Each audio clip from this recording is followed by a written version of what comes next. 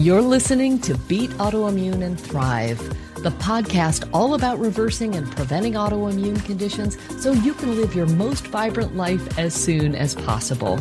We talk about autoimmune root causes, actionable solutions, and inspirational healing stories. I'm Palmer Kippola, and I used to have MS. Today, I'm an author, a speaker, a functional medicine certified health coach, a pickleball player, and nature lover who's helped thousands of people reclaim their health and their best lives. Let's dive into this episode. I am delighted to be joined by Antony Haynes today. Antony has been in private practice for 28 years, and he's one of the most experienced registered nutritional therapists and one of the first practitioners to implement the principles of functional medicine in the UK. And that's been since 1992. He has seen over 18,000 clients, each of whom has taught him the principles are what counts and not generic protocols.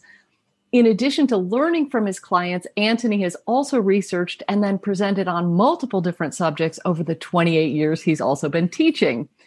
Over the past decade, Antony has focused much clinical and research time to addressing chronic hidden viral infections, and in particular to their relevance to contributing to autoimmune disorders. He's met with hundreds of clients that have viral infections that have been identified with lab tests, and he's witnessed improvements in the vast majority of those clients after recommending a variety of remedies and natural substances to help his clients' immune systems to function more capably against those viruses. And I'm super excited to hear about that because I also know that infections are a profound underlying root cause of autoimmune disorder. So we'll have to have you back to talk about infections another time. Let me continue with the illustrious bio. Antony is also a successful award-winning author of 2 books on nutrition, including The Insulin Factor and The Food Intolerance Bible. In 2011, Antony was awarded the prestigious CAM magazine, which I assume stands for Complementary and Alternative Medicine. Yes, indeed. The award for outstanding practice for his many years of educating, inspiring, motivating, and helping practitioners and patients. I am delighted to call Antony a friend. Welcome, Antony. It's so great to be with you today. Well, Palmer, thank you so much for the intro, because I know the words, but it's interesting hearing about oneself, isn't it? It's sort of like, gosh, did I really do that? Was that what you mean? But thank you. This is a pleasure to be with you. And certainly, our goal, as we talked about before, is really, it is serving others. And of course, we need to earn a living too. But in this instance, this is not, you're not paying for my time, but it is actually a pleasure to actually find the time to speak to you. And I really enjoy it. I didn't know you in the audience when I was first giving a presentation on that radio show. And then, of course, discovered your book. And then I actually bought it forthwith. And I have to say, having got the array of books from my friend Amy Myers, is a good friend of mine, and read others' books, yours, I have to say, encompassed, this is out without knowing you, it actually encompasses, I think, more of the factors, particularly with regard to the hormonal aspect, which virtually no other author on autoimmunity talks about. So so I think your book, which is actually on your left shoulder, Beat Autoimmune, it is a very, very, very good book. So straight away, I get to understand the caliber to whom I'm speaking now. Oh. Thank you very much indeed for having me. And I'm hoping we can enlighten folk about the subject we're going to talk about today. Absolutely. Well, thank you so much for your generous feedback. I so appreciate that. And you're an inspiration to me, Antony. You're not only a terrific practitioner, you're a delightful person and a great presenter too. You've got this ability to take complex information and make it both interesting and fun, which is such a skill. And today we're going to be delving in to ways to, we can frame this a couple different ways, but one of those ways is to counteract sarcopenia, which is a very common and often age-related loss of muscle mass, strength, and function. But I guess if we put it in a more positive frame, we're going to be talking about dynamic movement and how to have optimal health and longevity so that we can age well. Yeah. Right? Not fulfill the prophecy of aging. Not fulfill the prophecy of aging. I mean, we have experience, don't we, watching people like both of my parents had a very long, slow decline, I guess, going this way, Yes. if I'm doing to the camera, Yeah. right? So you just go along the baseline like this, you're hovering, and Yeah. the quality of life is not very good. And our ideal would be to live a long, healthy life, and then one day in our sleep, right? Which has been described as compressing morbidity into the very last moment of life. So effectively, you're fine, and then you're not. So that compression of morbidity, which when I first heard it, I didn't quite get to grips with what that meant. Compressing, obviously, you're pushing something in. Morbidity is actually unwellness, and then mortality will be the end of life. Yes. But you're compressing all the illness until the very last moment, which means you don't have any illness, and then that's it. Thank you very much. So my granddad was 106, and now you don't know this information. Wow. He was 106 when he died, and at the age of, he retired the year I was born in 1965. He retired, and I discovered many years later that he actually inherited a phenomenal sum of money. It's a slight sidetrack, but he inherited £1 million from Uncle Jim in 1961 or something. So before I was born, and I thought that him working for his job was just a very good job, and he always does a new Jaguar car, and I thought, well, he just earned it. No, he inherited it as well. So, but nonetheless, he was too young for the First World War and too old for the Second World War. And so that's how he got through, essentially. I think that's how he made it through. He played Fred Perry at tennis when he was younger, which was interesting, but 106. Now, when I thought, well, that's going to serve me well, but then I did some basic maths and I discovered that's 1/8 of the genes. And how do I know it's the genes that are for longevity? So we have to take responsibility. I couldn't just sit on the laurels of my grandfather's age when he passed away. There's actually... So it's the genes have effectively, of course, what load the gun, and lifestyle is what pulls the trigger. So I figured that I can't rely on the fact that my granddad was that old, because I've only got 1/8 of his genes, and who knows if 1/8 of those genes is actually going to be the ones that are going to convey or confer longevity on me. So it's actually daily habits, and I'm a huge fan of doing relatively small things, but nonetheless important things every single day. And that phrase I use, which is fulfilling the prophecy of aging, I believe that there's a cultural, sociological, particularly in the Western world. And if ever we've been to other cultures, like there are certain places in Japan, certain places in Malaysia and Thailand and Georgia and various places around the world, I guess the blue zones potentially, which that journalist went to. The old folk don't look like they're so old, and they're engaged in stuff which actually is actually what the middle-aged people are doing as well. So in fact, there's no difference as they keep on doing. And I think there's something saying we retire and therefore we've got to slow down. Yes. And actually, I would say that's one of the very first things to address is that do not allow yourself to lower the ceiling of your intensity of activity to come down deliberately. If it's through accident or through a need, of course, that needs to happen. But one of the key things, and Albert Beckles, there's a brilliant, famous, gorgeous black bodybuilder who was actually competing. He was 60 years old and competing against 25 and 30-year-olds. Wow. You can only tell from his face. So I remember reading about him when I was younger, and he actually declared this. He said, he was the questions, how do you got to do this for so long? And he said, I never let the intensity up. I always maintained the ceiling of peak strength, but I just did less of it. And I trained less often because I couldn't handle it because I was getting older. So whilst we're all not bodybuilders, actually, we do have a body that builds itself anew. Yes. So this building of the body we'll be talking about as well. So yes, sarcopenia is something that actually affects a huge number of people. So sarc means flesh and penia means poverty. So it's a lack of flesh. So it's a lack of it. So it's a natural process of losing. And the flesh is lean muscle tissue. It's not belly fat or skin. It's lean muscle tissue. It's the active tissue, the tissue that shapes your body.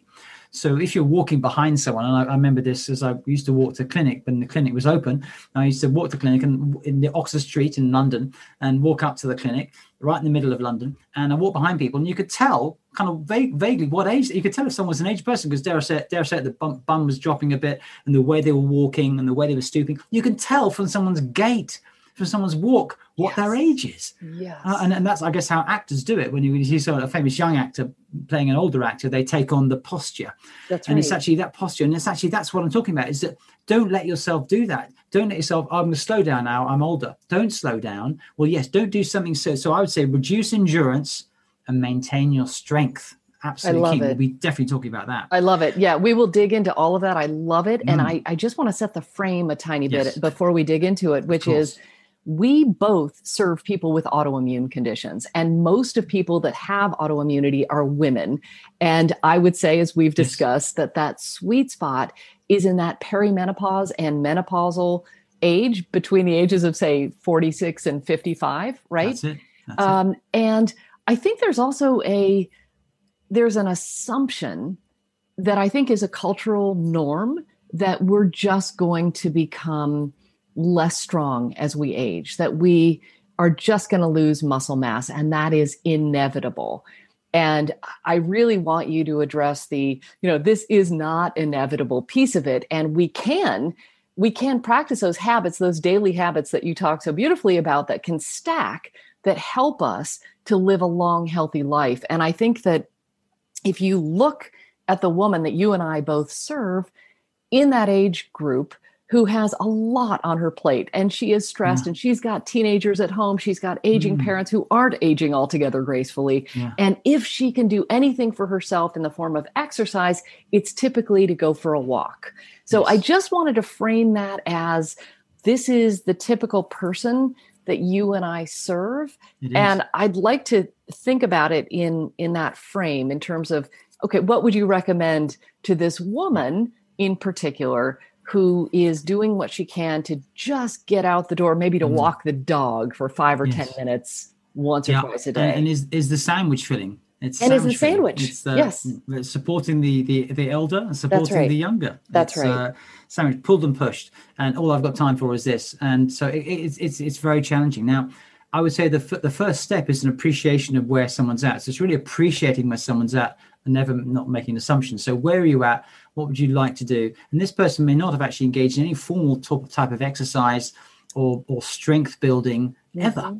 Mm-hmm. But lo and behold, there comes a time where for every single woman, it's basically, I would say, a fact. It's a fact. At the age of 40 onwards, 45, 46 onwards, unless you do some physical activity, it really will be a predictable phenomenon. So whilst you and I can't see the future, I would estimate that we probably could in these instances. It's actually almost cartoon. We could draw what the body's going to, what's going to happen for the body. It's good. This is going to, everything's going to go south, as they say. Yes. And it really is. And the one thing that holds it up, that keeps it in the north, is lean muscle tissue. That's right. We have voluntary control over skeletal muscle. Skeletal muscle holds our body in shape.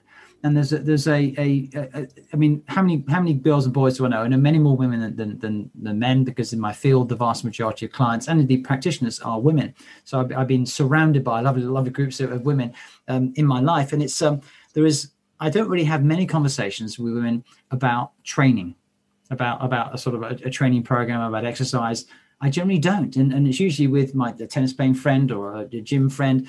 And they're usually men. So there's this sort of muscle and men, and muscle's not for women. That's right. I'm not suggesting that you become muscular and therefore can't fit in your clothes and it looks unsightly and you it's like, ooh. And I've had that reaction many, many times. I think this is a misnomer. Women's muscles, and if you do build muscle that quickly, well, my thought is maybe you actually get a documentary of yourself, take photos before and after, sell lots of books, and then you can stop the exercise. You are resting on your laurels and all the books you sold about how you got fitter at that age and That's bigger. Right. But women's muscles are denser, not bigger. So men's muscles get bigger, more grossly, and they're more obvious, and women's muscles are more dense. So I'm not talking about getting obviously more muscular and then looking like something you don't want to look like, but it's actually retaining strength, flexibility, reaction speed. It's actually maintaining your youth.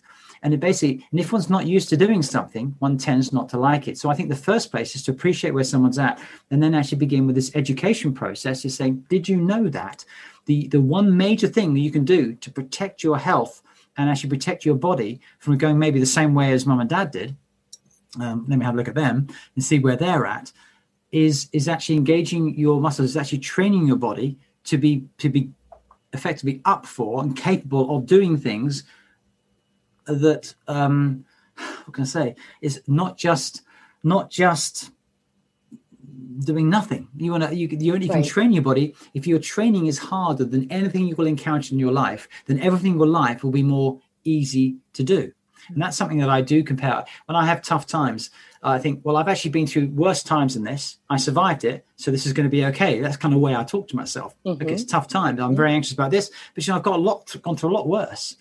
So, but the physical activity aspect for a lot of women, it's something that it's anathema. So one needs to find the right environment, the right activity that be relevant for that person. There are different ways. So going to a gym might be suitable for some. Having a lovely personal trainer could be a very lovely other relationship, which is actually almost like a therapist. It could be fantastic. In America, it's a lot more common than England, but even now in England, personal trainers are kind of everywhere, and are just are generally very lovely people to get on with, and they become like a third place friend, and so they become that confidential confidant. So it's actually it's a nice relationship, and they have that relationship with most of their clients. So it's a nice relationship to have in itself. It's rewarding, but strengthening your body and having someone to teach you initially at least what to do. You don't have to engage with them every time, so that you're learning what to do to move your body. Some people it could be.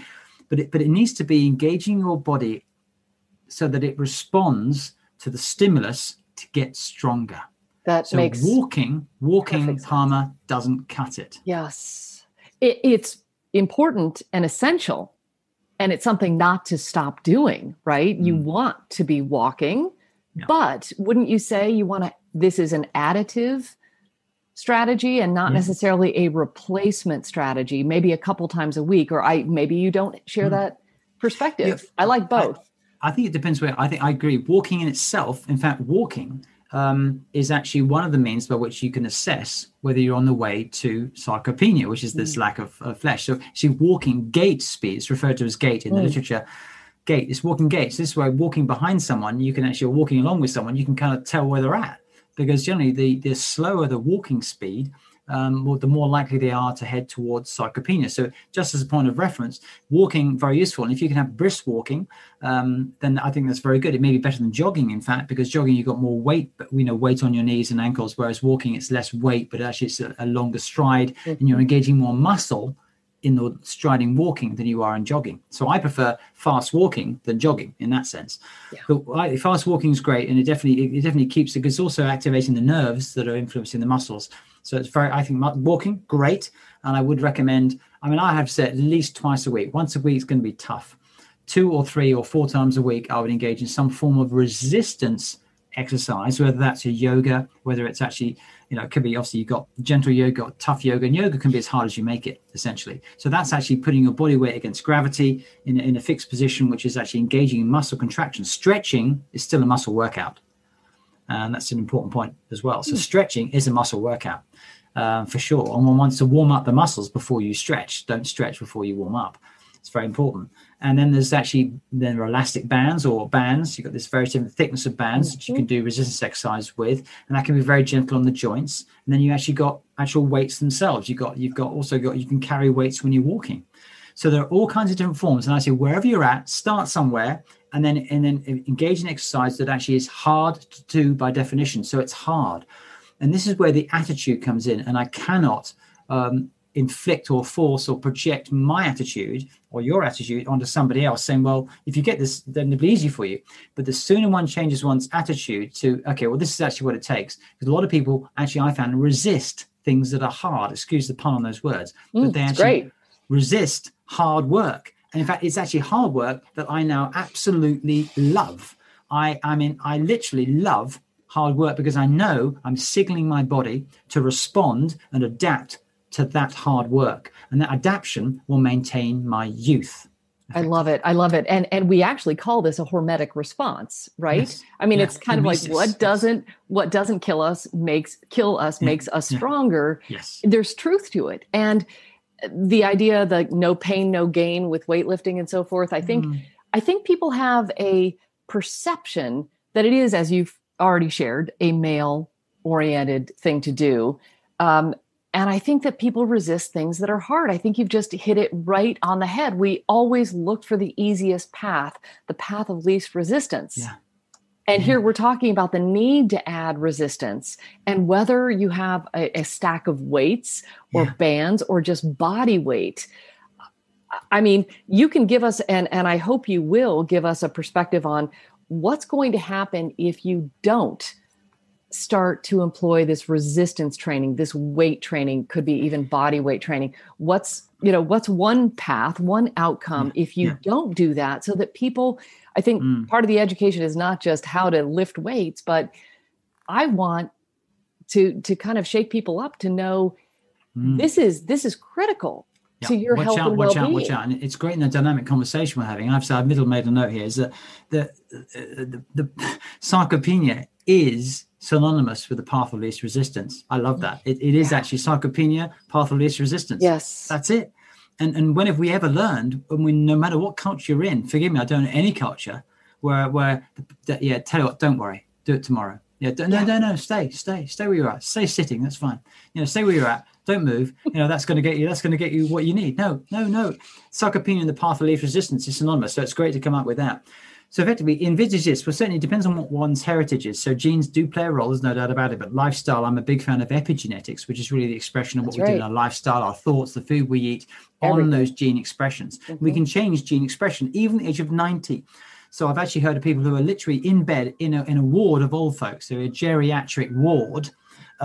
This is long before the current pandemic situation. And I met a geriatric doctor who is 60 himself, and his dad is 89. He's in the ward, and he sees the quality of life that his dad's in. And he goes, I can't bear it.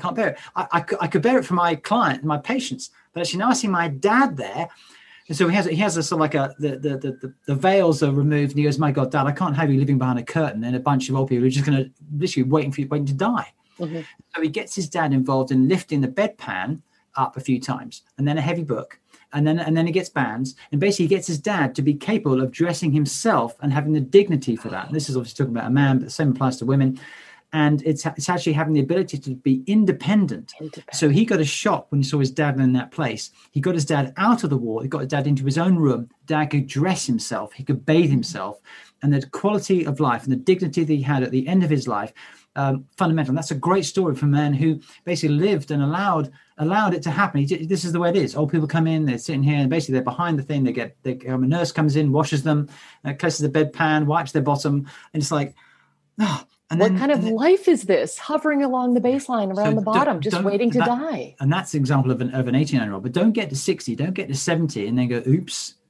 Because once you're in the hole, it is more. The less muscle you've got, the less strength you've got, the less capable you are of improving it. The rates of improvement become less and less. It's not quite exponential or algorithmic, but it's the more you get down to lean, lack of strength, the more difficult it takes. Because if you've got, let's say, 10 muscle fibers, and it takes you a while to train those to have the strength of 11, to strength of 12, to 13, you're going to go up in ones. If you have 50 muscle fibers and you do some training, you get to 60, you get to 70. And so it is an exponential process. In fact, I'm wrong. It is an exponential process. And maintaining where you're at, as Albert Beckles, if you ever check him out, Albert Beckles, a lovely man, he talked about maintaining the intensity, the ceiling height of intensity. So what tends to happen with women in particular, but also with men, I've seen it in my stepfather, my father, is that, I'm getting older now, I won't do that. Mm-hmm. And so instead of appreciating, well, actually, because I'm getting older, I'll do it. So it flips it. Because I'm getting older, I'd better do it, but I won't do it 10 times. I'll do it 5 times, right. whatever that might be. So I used to go to my stepfathers and my fathers to shift the mattress around on their bed, and then to lift the heavy potted plants in the garden. So on the weekends I was there, I would say, right, roll up my sleeves, here we go. And I would do the heavy labor. It wasn't particularly heavy labor, it's too heavy for them. But some stage they made a decision, I can't do that. And they stopped. But as soon as they stopped, they went below a level. So that's obviously a quick example. Now for women's bodies are different. There tends to be a higher fat percentage, it's typically true. And it's perhaps all the more important to maintain body shape, to maintain some degree of musculature. But it's not bodybuilding, it's maintaining strength. So I would say that the alarm thing, well, we tend not to think ahead, but come around 45 to 55, intimations of mortality tend to cross one's mind. And especially if one's hair is turning gray and the female cycle's changing, and then what's going to happen now, and then some physical changes, and it's more obvious physically. And the hormonal change happens so quickly relative to men. Obviously, there is a menopause, and that's well documented, and that happens over a longer period of time. For some men, it does happen quicker. But it's the sort of thing where we want to maintain, you want to maintain yourself. So that's the time we want to engage in something that's going to push your body. And remember, it's necessarily needs to be hard to stimulate the body's response. And then we need to nourish ourselves as well as possible in order to actually have the internal signals that can support the healing process and the growth from those external ones of the exercise. So before you get into those nourishing pieces, let's first identify, how can someone tell if they are on the path of sarcopenia? What are some tests or strength exercises, or what can people do to measure where they are right now? And then we're going to talk about how to overcome that. And then finally, how to measure it on an ongoing basis. Yeah. We don't know. Let's say we're not going to a lab, not having an MRI scan or CT scan or bod testing, or so those things we're going to put to one side. So certain door handles may be difficult to open. Certain jars may be difficult to get the lids off. Mm-hmm. And you might know that you might say, well, I like this particular pot of honey, or whatever it might be, or pickles. Often the pickles are pretty tightly screwed on, the gherkins, or whatever it might be, or the beetroot, or whatever it might be. It's like or the sauerkraut. It's like that. That's now hard for me to do, even with the cloth on top. And so those markers where it's actually the hand grip strength, and it's called this is a dynamometer. So I happen to have a cheap plastic one where I actually see the dial here, and as I pull, you may be able to see it change. The dial goes up, and so it's a bit cranky. This spring isn't working so well, and you can reset it. And then do the other hand. So it's been found that the dynamometer grip strength in one's hand is the simplest, best parallel associate marker that reflects sarcopenia strength, because actually it's the strength. And so in fact, sarcopenia, which is a Latin term referring to lack of flesh, is actually maybe it'd be better as dynapenia, which is actually a lack of strength. So actually lifting bags, lifting the shopping. So you get the same shopping, and that gets heavier and heavier. That's a sign. You discover that you're walking more slowly. That's a sign. You can't open the lid. We've got a certain door handle in our house where it's a circular one. It's interesting that certain states in the country, in the US, have actually said, no, we're banning handles, and we're only having handles, or not having these, because old people can get trapped inside. But in a southern state where there are bears, they're saying no levers. We must have the round ones. So I learned that about America. Very interesting about door handles and legislation. But door handles, things to open. So you can notice when you're getting weaker, and that's telling us, there is a lack of strength, and lack of strength, really, really important. It's unlikely that you're going to go to a gym and do a leg extension where you sit on the thing and lift up with your knees and you exercise squat, or do a squat test with a weight on your back. But those are measurements too. But there's a set of scales, and I'm not sure if you have them in the US, where it looks at your body mass composition. Mm-hmm. Now they're not 100% accurate compared to, but they could be useful. So you stand on the scales with bare feet, and it assesses your body composition. So that could be maybe available at the gym, and not necessarily something you have to buy yourself at home. So there are means, but also you can tell by looking. Now it may be, if you get to a beach, you can say, well, actually, this is what it looked like on the beach on my photographs 10 years ago. This is 5 years ago, and this is this year. So you can actually do a self comparison. It's difficult when you look at yourself in the mirror all the time, because it's a slow process. Is actually check yourself out physically. I'm not talking about taping a tape measure and wrapping it around your bicep or your thighs. Obviously, the legs are the biggest muscles, but so it's really a question of its strength, its walking speed, and actually the hand strength, the grip strength has been associated with that. And what's also fascinating, Palmer, is that the blood test correlation of an inflammatory marker called C-reactive protein, which is a bad molecule, it signifies you've got too much inflammation, is directly correlated with hand grip strength. The more hand grip strength you've got, the lower the CRP. Absolutely amazing. Wow. I mean, really. Wow. That is fascinating. And I've also heard that hand grip strength is one of the best, do you call it markers or tests for all-cause mortality? I mean, it's like a proxy. Yes, which is actually what CRP is. Yeah. With that inflammation, I had not put that together. That is so interesting. Yeah. And people can get those squeezy things. So I go for walks with my husband. We hike multiple times a week, and he's got a wrist curler thing and a hand grip squeezer thing, and we switch off. Yes. Because it just didn't appeal to me or occur to me. But then I started learning that this is a big deal. You can't just have strong forearms. You need, all around strong muscles. But this particular one is particularly important. So now that we know, we use our hands for virtually everything. We use our hands for virtually everything. So now that we know our weight, our gait, we know our strength. And maybe we do a test like with this dynamometer, if we get this for, I think, $20 probably on Amazon, right? And those scales are available in the US, and they're relatively inexpensive. Every year, the price comes down on these things, but it gives you your BMI in addition to your weight. And that's a useful and the name of a brand in the UK. Oh, so sorry. Just no, like please. lag on the one of the brands anyway is Tanita. I don't know if they're the same in the US. Tanita, Tanita, Tanita scales, and I've used those in clinic. And they can be useful for actually clients coming back and actually having a retest. People like seeing retests, but again, a useful marker.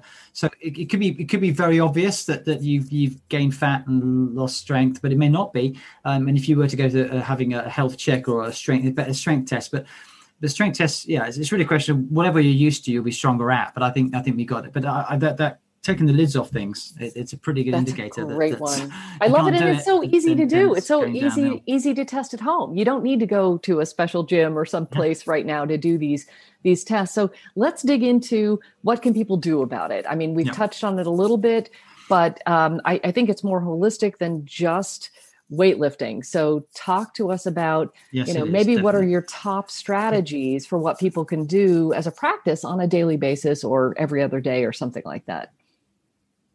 Well, I think dynamic movement is a good way of describing it. Dynamic movement, and it requires diarizing. So there's a plan. So without a plan, as you don't have a plan if you don't have a fitness, you sit down and have a plan. So it's actually engaging in a certain amount of exercise. And I'll start gradually. I wouldn't do something too intensively that then actually ends up with an injury, or you end up recoiling from because it was so hard that week I can't possibly do it again. So real practical change. For changes to occur, there needs to be an intellectual understanding why you're doing it.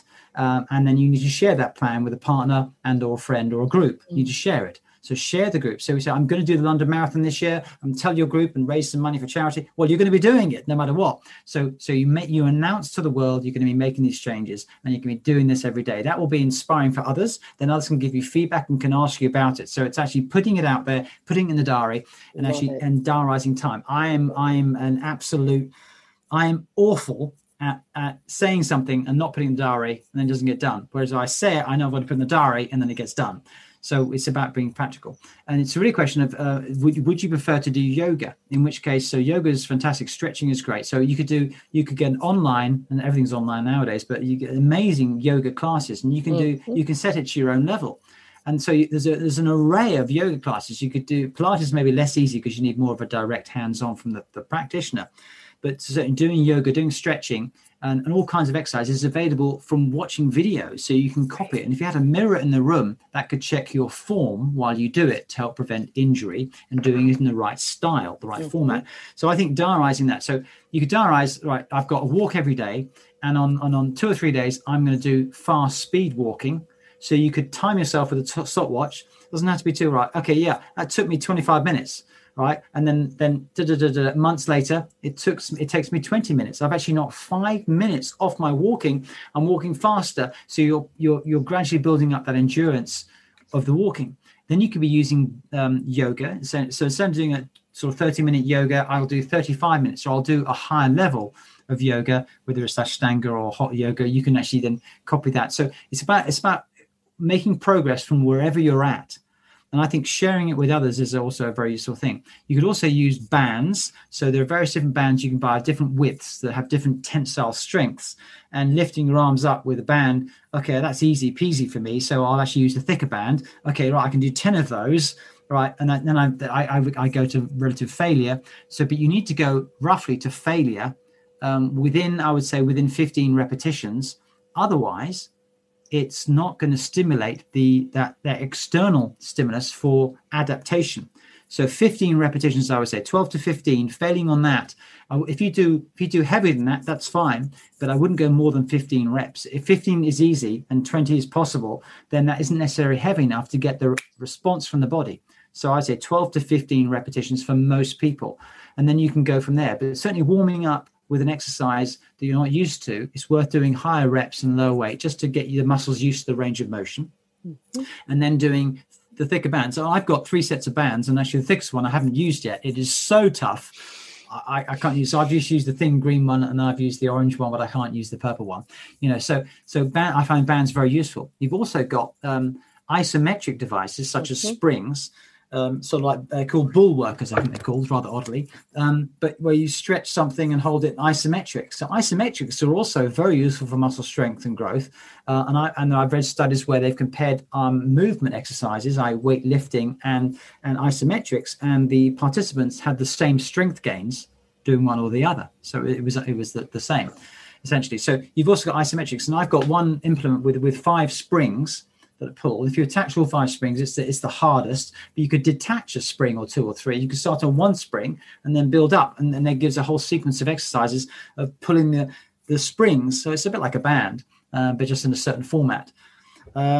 So I think diarizing, fast walking, having some record, some monitoring system of what I call biofeedback. So you give yourself feedback so you know what you're doing and you're getting stronger. So as we age, as we go forward in time, we're actually getting stronger and faster.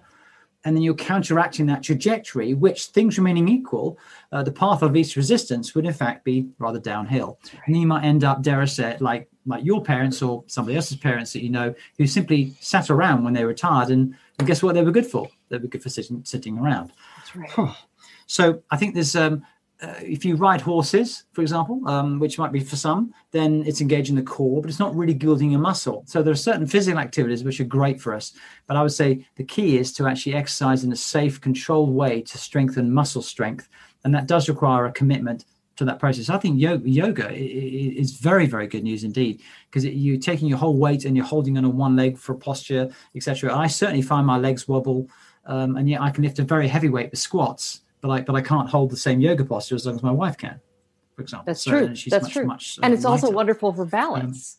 Yoga is another wonderful. It's got the flexibility, strength, and balance. And I think there's a gracefulness about that engages definitely more than just that weightlifting kind of brute strength. Yeah, I don't call it. I prefer not to call it weightlifting, although it is a thing. I would actually say it's muscle training.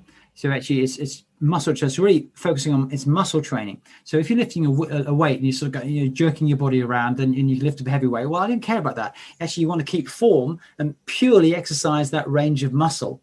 So I call it muscle training and not weight training, in fact. So Beautiful. It's actually what we want to focus on. So I'm training my muscles. And by training the muscles, what's also wonderful, as you may well appreciate, is particularly if you're training your legs, the biggest muscles we've got on our body, you actually can help to stimulate something that actually helps our brain to keep young. And the number of substances that are produced by that process, and one of them is called, just for our interest, is BDNF. It's brain-derived neurotropic factor. And you and I may have learned from Dr. David Perlmutter that very information, who is a lovely genius neurologist who I've known I've known him for 25 years. He probably doesn't know me. But BDNF, and you stimulate that with exercise. There's very few things you can eat to stimulate it, but exercise is one of those factors. So exercising, it doesn't just keep your body younger, it keeps your brain younger. So the beauty is, by engaging in that muscle resistance work, by stimulating the muscles, you actually stimulate the production of agents that actually help to keep your brain younger. I love it. I love it. Now, you mentioned eating. So let's touch on eating for this muscle growth and throughout our lives, because I think especially women don't get enough of this particular food.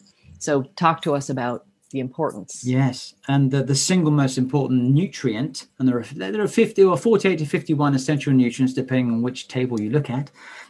Protein is the most important one for muscle growth. Protein comes from the Greek word protos. Protos means first. It's the first most important nutrient to consume. Everything in your body pretty much is made from protein, and maybe protein and fats. There is nothing made in the body from carbohydrate. Carbohydrate is, in fact, stunningly not an essential nutrient. That's right. So carbohydrates are not an essential nutrient. They're essential fats and they're essential proteins. The proteins are made up of a certain number of amino acids, and they're essential amino acids. And 3 of the essential amino acids are particularly important for muscle, but we need to have all the essential amino acids, which we get from animal proteins. Very, very rare to find any vegetarian protein. Possibly soya might come into that category, but I wouldn't recommend too much soy because of the allergenic nature. I'd also recommend GMO-free soy, of course. And so it's quite high on the list of food reactivities, and also it may have been sprayed heavily. So it needs to be organic and non-GMO, and I wouldn't eat too much of it anyway because it could negatively affect your thyroid. So that's a consideration, but otherwise it's a protein derived from an animal protein. So it's fish and it's meats and it's eggs. effectively. We need to eat enough of the protein in order to have that counteractive effect. And what I've noticed, and maybe you too, Palmer, is that I've noticed my parents and certainly older folk, of course, I feel I'm deluded in the sense that I'll admit it, I'm 55, but I do feel like I'm 39 or 19, or it's just, I completely lose track of because actually I just don't, and people meet me, and I meet clients who are younger than me, and they can't believe that I'm older than them. Hopefully it inspires them to think, well, maybe I could do something to change that. But I guess I'm blessed with the fact that actually I've had a rather dedicated aspect to my own health. But so effectively, well, as we get older, we tend to eat less protein. We, as a culture, at least in England, we do. I don't know if that's the same in the US. True. It's true. And there's a disposition to say, well, I don't want to eat so much meat. I want to become more vegetarian. And certainly with certain movements and movements towards vegetarian and veganism, we need 1.2 to 1.5 to 1.6 grams of protein per kilogram in the body. Now, what does that actually mean? And what does that mean? Well, basically, what it means is eating. So I'll give you some total grammage, if you like. So I weigh 70 kilograms, and I know women might maybe weigh 60 kilograms or 55. If you weigh 60 kilograms, you'll need 72 to 90 grams of protein. So there's definite range of protein to get the protein you need to support the muscle growth. If you're 65 kilograms, you need to have about 78 to about 98 grams of protein. If you're 70 kilograms, like me, it's about 84 to 105 grams. And if you're 75 kilograms, it's 90 to 112. And if you're 80 kilograms, it's 96 to 120 grams. So what I've done before, and you may recall this, is if we translate that into eggs alone, if we say a large egg, and it may be an overestimate, contains 7 grams of protein, 7 grams of protein. And let's go to the 60 kilogram weight. We need 72 to 90 grams. So I have to have a calculator here. And I'm just going to do some basic maths. So if I got 70, let's go to the lower weight. So 72, or let me see, divided by 7. Well, I've got the idea that's going to be just over 10. That's 10 eggs a day. If we're just choosing eggs in the unlikely scenario of eggs, just one source of protein, providing us with the protein we need on any given day to help prevent the loss of muscle tissue, we need to eat 10 and a bit eggs a day. So if you're 70 kilograms like me, then I need to eat more and more eggs. So it's actually much more protein than we think. And so a lot of people might think, well, this is a high protein diet. And I go, no. It's not a high protein diet. This is a protein adequate diet. Yeah. And so these figures come from the international and continental authorities on sarcopenia. There are working groups in Asia, Europe. There's an international one as well, and there's another group as well. So there's South America, North America, Asia, Europe, and an international body. There are 5 bodies that I know of, at least, where they employ people full-time for the research into the subject of sarcopenia. So these are PhDs, medical scientists, MSCs, doctors, and these figures come from their research. And every single group around the world has come to that conclusion. You need 1.2 to 1.5, 1.6 grams of protein per kilogram. So in the U.S., this is not massive. This is not a protein diet, to your point, but just for the conversion, because we use pounds in the U.S. So would somebody who's a woman weighing 130 pounds multiply that by 1.2 to get the minimum daily protein requirement? Am I doing that right?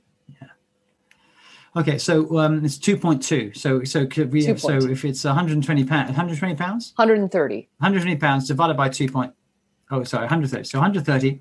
Right, very good. To divide it by 2.25 is, if I get that right. So 130 divided by 2.25 is 57 kilograms. 58 kilograms. So 58 times 1.2 is 70 kilograms. 70 grams of protein, which would be 10 eggs a day. Yes. And we know in the autoimmune world that most people do not do well with eggs. So we need to make that conversion to other types of meat, wild meat, 100% grass-fed, lamb, elk, bison, venison. Yes. I don't see enough people eating enough of the spectrum of wild meats, but those are all considerations. Yes. Pastured, would that we have more in this country, sure. And I hope sorry.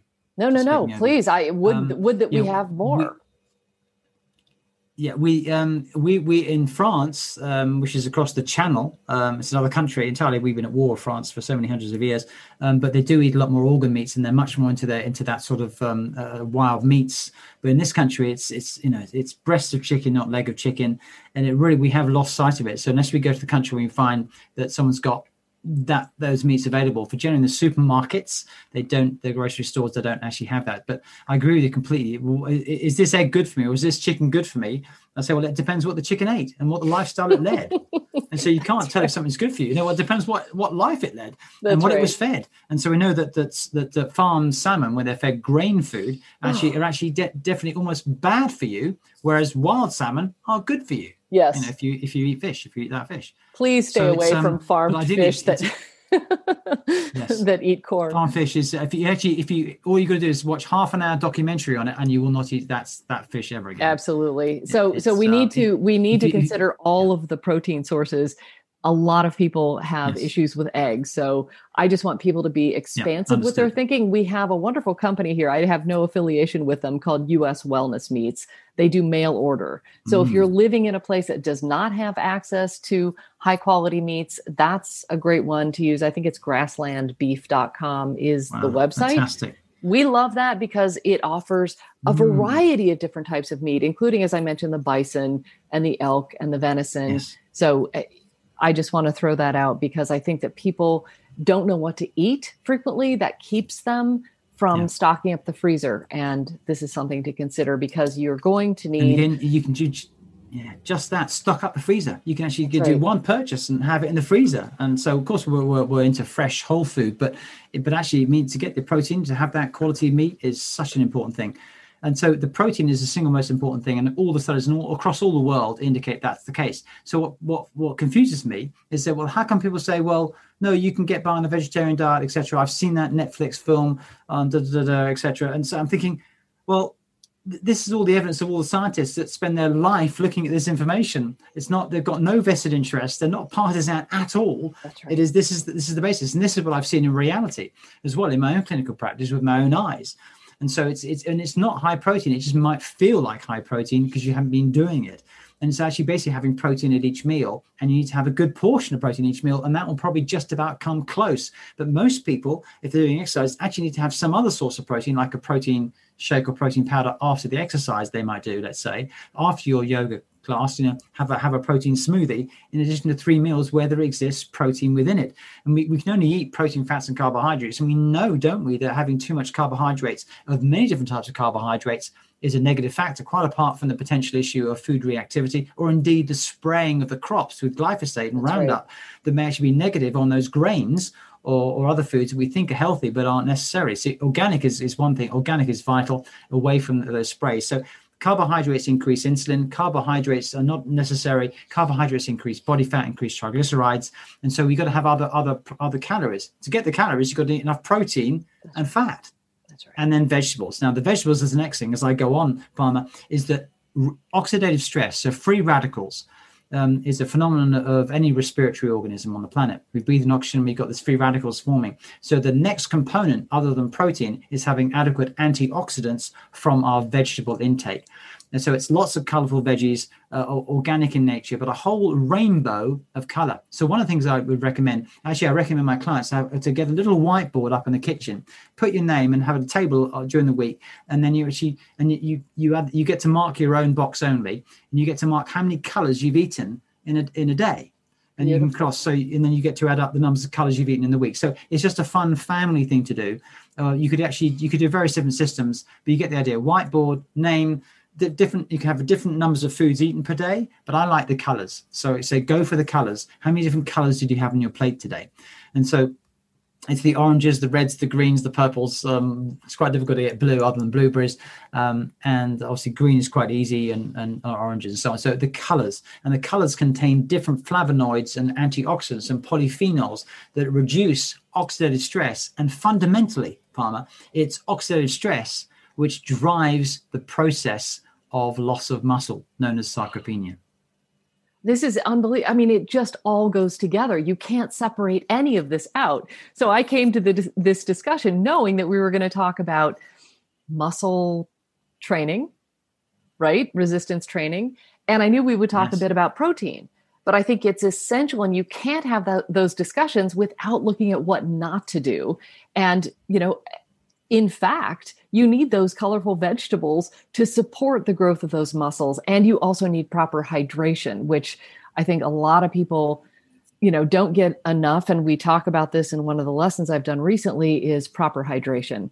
And that is another area. I don't know if you have any comments about that in particular when we talk about sarcopenia and how that fits in.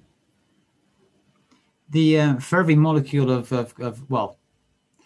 I would say that the vegetables you eat are a fantastic source of water. So having organic veggies is a fantastic source of hydration in the first place. And a lot of other people who don't have vegetables will have a meal that actually sort of ends up as a net dehydration effect, whereas that meal can be a positive hydration effect. We don't want to drink lots of water with every meal because that could, have a glass, or don't have more than that, because it can dilute digestive juices, particularly as one gets older. And so hydration, and I like to start the day that the thirst mechanism doesn't work properly. So we have to tell it as read.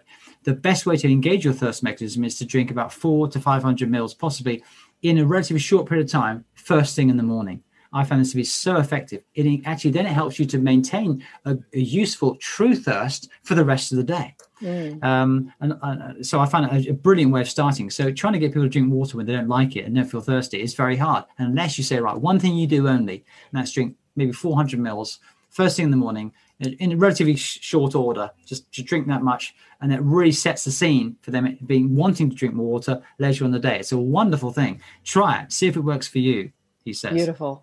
Beautiful. I love it. Antony, this has just been jam-packed with fantastic strategies to help counter this, what we might think as inevitable decline in muscle wasting, but it's not inevitable. There are things that we can do, but it takes that decision, and then it takes proactive practice. A decision, right?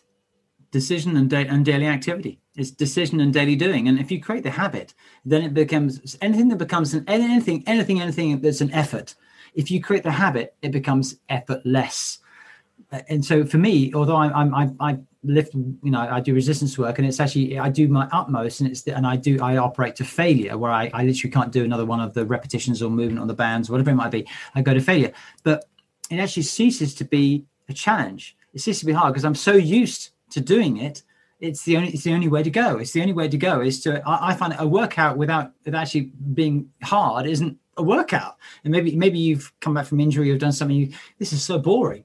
I can't do boring exercise. And so for me, I'm genuinely interested. So it's also a brilliant way. This is an important point. The more intense the exercise, maybe the last point, the more intense the exercise, Palmer, the more your body, just like yoga, the more your mind is in your body. And the more, therefore, it achieves the ability of resting those parts of the brain that would be overworking and overthinking and maybe creating anxiety, creating unwanted thoughts. So the exercise itself becomes a moving meditation. Even though it could be an intense huff and puff meditation, which might sound contrary, but I would maintain that contrary to yoga is a meditation. It's a moving meditation. And so the beauty of engaging the exercise is you rest the brain. You rest the brain with meditation, with this form of exercise where it's intense enough for you to be fully engaged, and when you sleep. So beautiful. And I think on that note, we have just encompassed some, a challenge to our viewers. Yeah. Which of these things will you take from this? What will you do to up your game? Will you monitor or measure how you're doing now? Will you check your grip strength?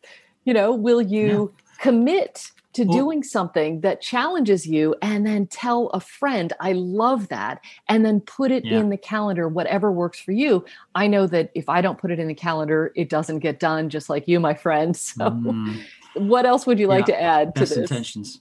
No, I think, well, it's of course, if you want to change where you're at and you want to change the course of where you're going, you can discover that where you're going is a trajectory which is a less attractive one, and maybe fulfilling the footsteps of your parents. It's not what you like. So let's say you maybe listen to saying, well, actually, I don't want this. Well, there's only one thing to do, and that's change what you're doing. And so it reminds me of the famous Albert Einstein quote on insanity, which is effectively insanity is defined as as expecting a different outcome from doing the very same things. So really we need to change what we're doing, and we're suggesting that you make these changes. Now they're not numerous, but they are daily. And so and I have to say, I'm just an absolute fan of daily habits. Create daily habits, and it may take up to maximum, typically, for about 42 days to create a habit, which is then something you do automatically without even thinking about. You need to do something because it's so habituated. So let's create healthy addictions, healthy habits.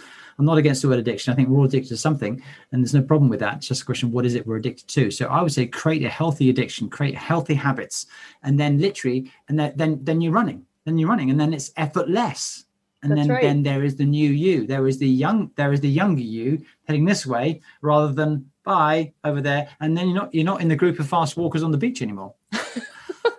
You actually look better on the beach when you do it. So this has just been such a pleasure and a treasure talking with you, Antony. I've so enjoyed it. And again, you are a magnificent verbal presenter. You're great with all of this. You've been doing it and seeing over 18,000 people. I don't even know how that's possible in a lifetime. But the fact that you've been doing this and witnessing in your clients these transformations is testimony to what you're doing, and these strategies work. Yeah, thank you. And I think it's I have to say that the excitement that I have about an individual improving their health, actually it feels the same as it was in 1992. So that doesn't change. And I think is a blessing for me. I feel so fortunate. I am so grateful for the fact that I'm engaged in a process, although I have to say, for the first 15 years, really hard work in terms of the world knowing about nutrition. Now actually I've seen clients literally all over the world, but it's and seen some famous people, etc., which may or may not be a good thing. But it's just I feel blessed because when I have that relationship and that person improves their health, I have the reward, which to me is a wonderful feeling on the inside, for them having made those changes and achieved that. Now I know we need to actually end here. Yes.